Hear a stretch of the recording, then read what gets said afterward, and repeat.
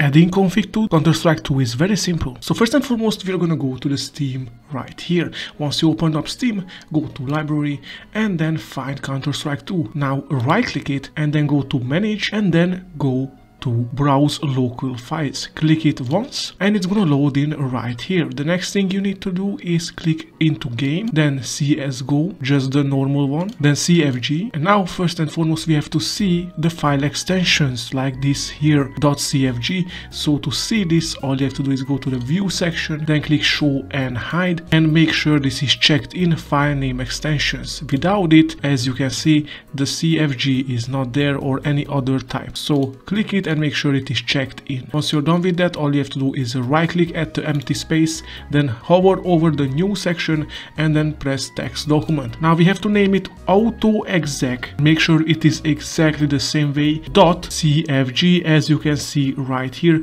Make sure to type it exactly the same way as I do. Now once you did that, all you have to do is click ahead and make sure to delete the .txt because it will just funky up and not gonna work, and make sure it looks just like this 100%.